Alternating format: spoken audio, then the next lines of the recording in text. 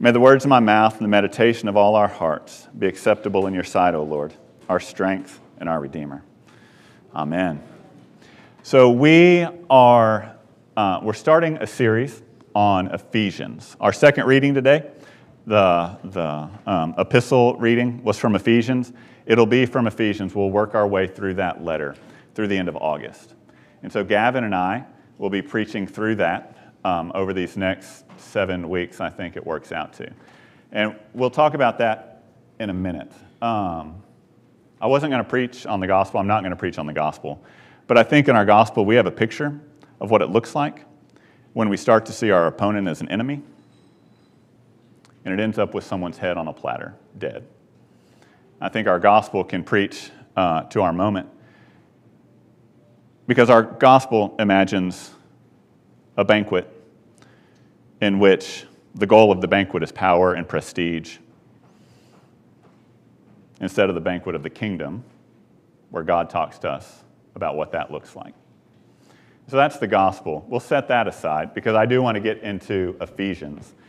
Ephesians is an interesting book. This is normally, he's been at Camp Allen all week, which is our diocesan summer camp, so he's been stuck with teenagers in the heat and humidity. And so please pray for him. Maybe he'll survive. I haven't heard from him. I don't know what. Maybe it's like Lord of the Flies down there.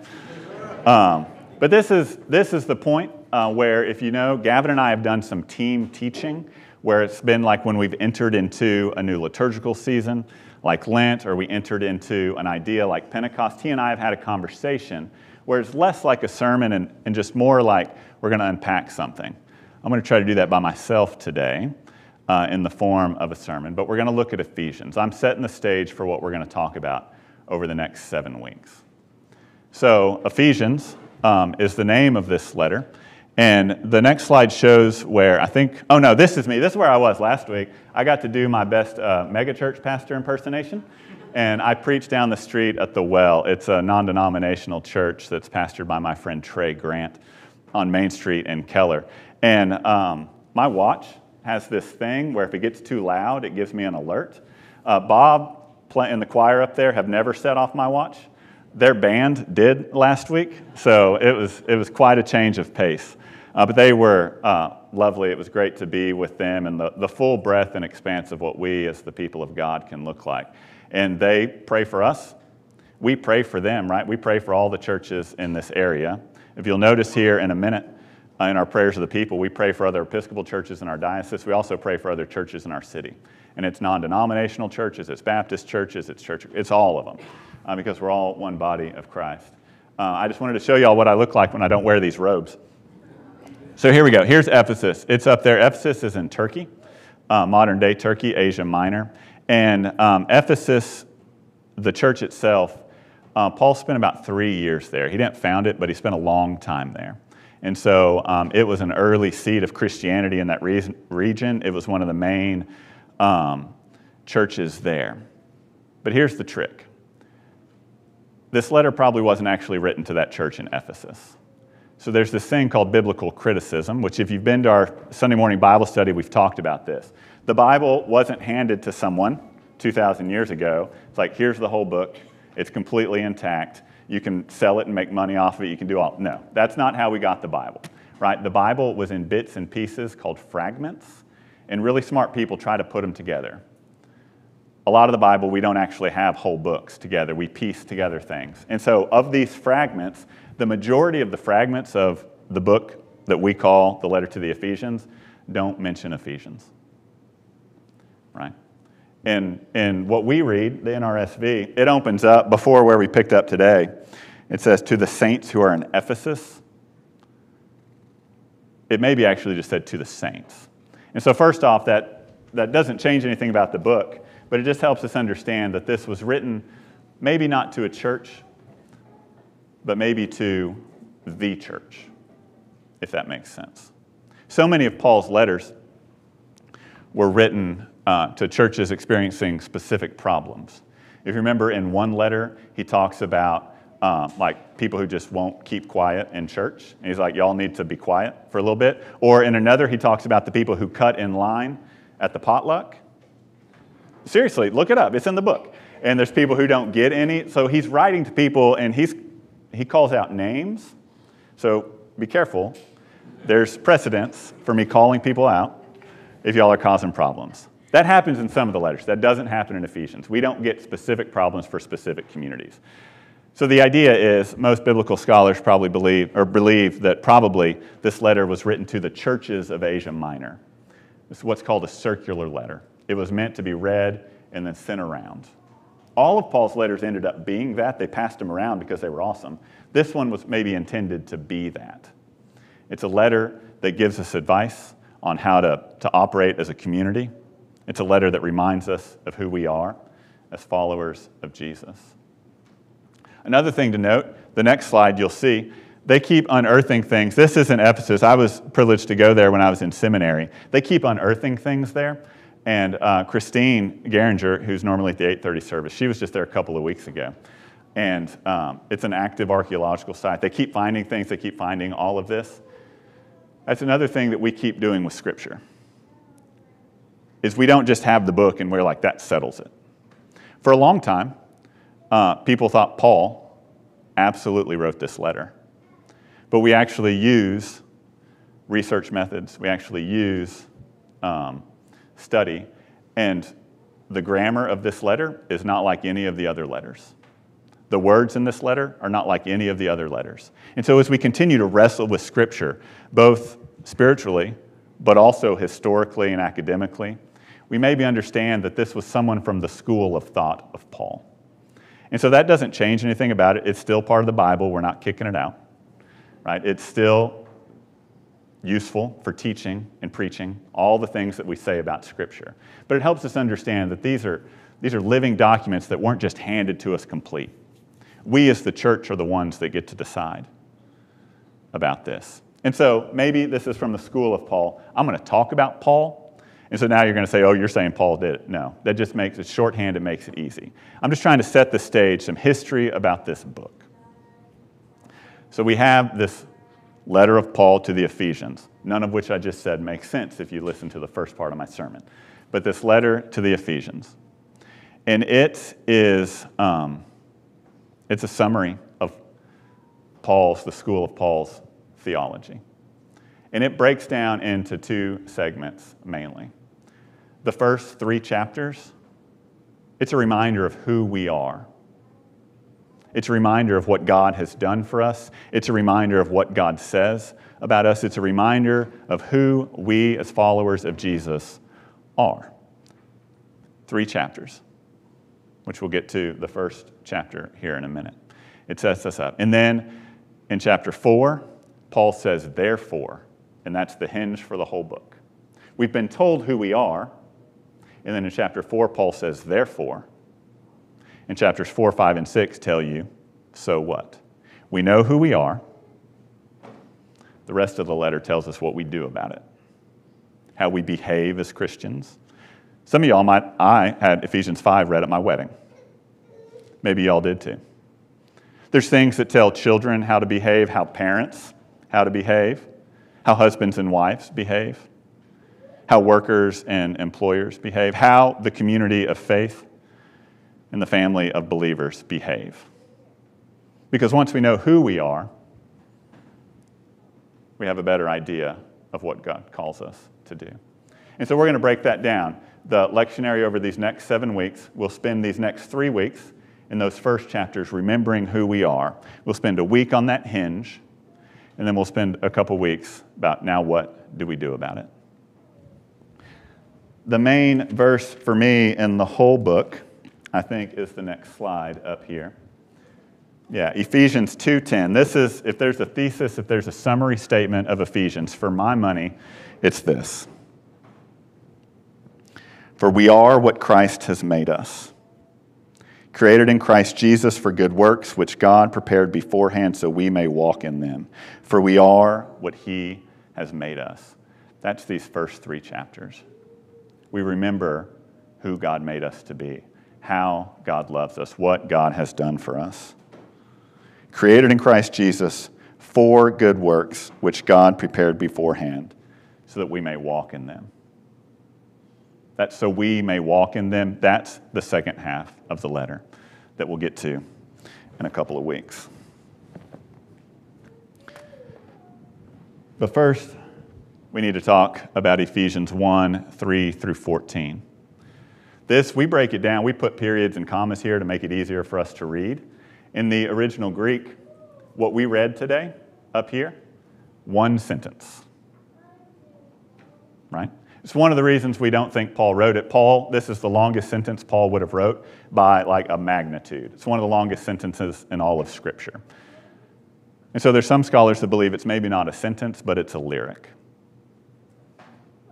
That maybe it was used devotionally or liturgically as a way for the community to remember.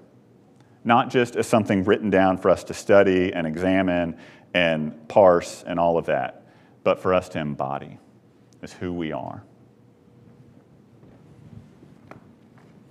And the whole thing starts off talking about blessing. And so that's what we're going to focus on today. Blessed. What does it mean to be blessed? So I got an email. I'm not calling anybody out. I know I just threatened to do that. This was actually a good email. Y'all email me questions sometimes, and a lot of times I wait for Gavin to respond because he's smarter than me and he'll answer them. But this one was just sent to me, and so I was left out there. And so Bennett, who normally comes to 8:30, he asked me this question. He said, I'm struggling with Eucharistic prayer C. So if you're new around here, we have different prayers we say at the table. Those are called Eucharistic prayers. And in prayer C, there's this phrase that we all say together. And we say, we praise you, we bless you, we give thanks to you, and we pray to you, Lord our God. And Bennett was like, I'm on board with I can praise God. I'm on board with I can thank God. I'm on board with I can pray to God. But he asked, how can I bless God? That's a really good question. And so I actually had to look at the Greek, which I try not to do as much as possible. But if you look at the Greek, this word blessed, that sets the stage for all that we're going to talk about today. That first word, which I can't read, and so I had to write it in English, eulogetos, it's eulogy. The same word for blessing is where we get eulogy. And so when we bless God, it's not like we're giving God gifts. It's not like we're giving, although we do. The way we bless God in this understanding of the Greek is that we say good things. It's our praise. It's our thanksgiving. It's speaking well of. It's the way we talk about. That is the sense of blessing that I think Paul's getting at in this letter today. When he says, blessed be God, Paul's saying all of that. I also think it gets into a way we bless God is how we talk about God's people. The words that we use when we talk about all that God has created. Because when God looked at everything God created, God said it was all good. A couple thousand years later, we sometimes use different words to describe other people. But that's maybe another sermon for another day. And so Paul goes in on this letter. And this is Paul quoting maybe a lyric or coming up with a lyric that was then used by the church. And he's using this to set the stage. He's saying, in essence, everything I'm about to tell you is about who God says that you are and who we know ourselves to be. And he layers it and layers it and layers it. And he uses a series of verbs. And I've put the verbs up here so you can look at them. I think we did. Yeah.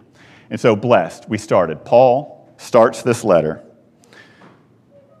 He says, God has blessed us. God has spoken highly of us. God has given us gifts. God has blessed us. And Paul builds on that. All of these build on each other. And I dare you, look at the reading. I actually dare you, read the whole letter of Ephesians. Maybe bring your Bible to church for the next 6 weeks. Make people nervous out there. Circle stuff, highlight stuff, figure out. These things that we read week to week, they're not snippets. We're not just pulling pull quotes out. what we talk about in church, it builds on itself. And what we talk about today in Ephesians will impact how we understand what we read next week. And so in our reading today, first, God has blessed us. God's not just blessed us, God has chosen us before the foundations of the world. This is what Paul says. Before we knew what we would become, before we knew what good things in our life we would do, before we knew the ways that we would screw up, before we knew anything about anything, God knew. And God chose us. And Paul says it goes even further. Not only have we been chosen, not only have we been picked for the team, not only does God say, yeah, you, we've been chosen for adoption. Paul goes on to say, we have been destined for adoption as his children. Because we're not just chosen as people God knows. We're not just chosen as people that God will look at and give the head nod. We're chosen as God's sons and daughters and children. We're chosen. Paul goes on, we're not just chosen, but like any parent would, we have had gifts bestowed upon us, given to us. Paul says it's God's grace bestowed upon us. But not just bestowed. It's not like just one-time giving. It's not just like, here you can have the leftovers. It's not just like, no. Paul builds on it even further and says God's gifts have been lavished upon us. Lavished is one of Paul's favorite words. It's a good word. It's not just, because sometimes we say we've received the gift. That's, okay. I can receive a lot of things. I receive criticism kind of. But like we receive these things. But like, God's not just like handing out things. God's lavishing. Overflowing. God can't help but pour out upon us. And so that's who we know ourselves to be in relation to God. The first of these verbs up here that Paul uses in this letter remind us that God has blessed us. God has chosen us. God has adopted us. God has given us gifts. God has lavished those gifts upon us. So we know who we are, and we know what God has done for us. But then Paul hints at what's coming next. Remember, this letter isn't just about who we are and what God has done for us. That's half the letter. And that's only half of what Paul gets to in his introduction today. Because when we've been blessed, when we've been chosen, when we've been adopted, when gifts have been bestowed upon us, when things have been lavished upon us,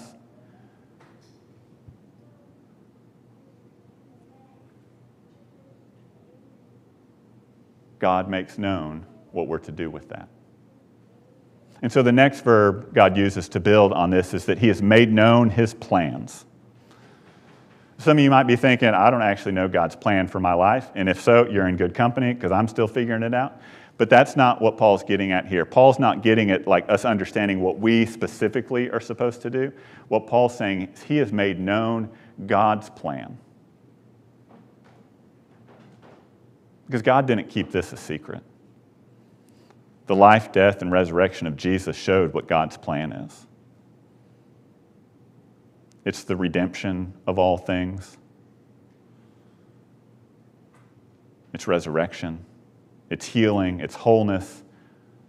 It's restoration. It's life. God has made known to us what God's plan is. And Paul goes on, in case we needed a reminder. He says he's made known this plan, and this plan is that we will all be gathered up. All things in heaven and earth.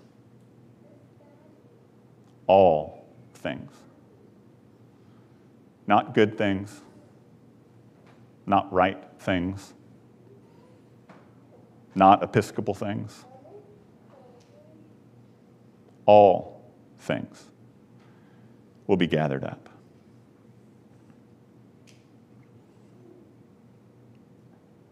And Paul reminds us that we have a role in this.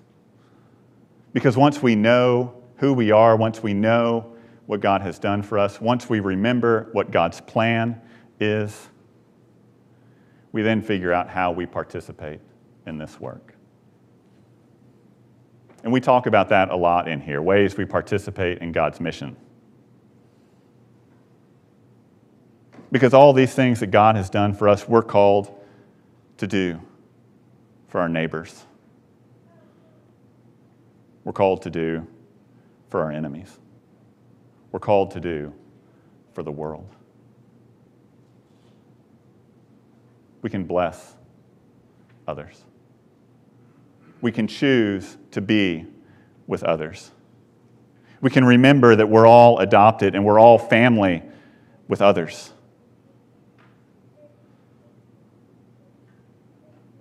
We can serve others and bestow upon them and help them receive and remember the gift of God's grace. We can do all of these things because we know we are a part of God's plan to gather up all things. And so as we walk through this letter to the Ephesians over the next several weeks, we'll hear again and again what God has done for us. And we'll be reminded again and again of what God expects for us. And so as we leave this place today, we know we've been blessed. We know we've been chosen. We know we've been adopted. And we know God has a plan to gather up all things. And we also know that we have a part to play in that. Amen.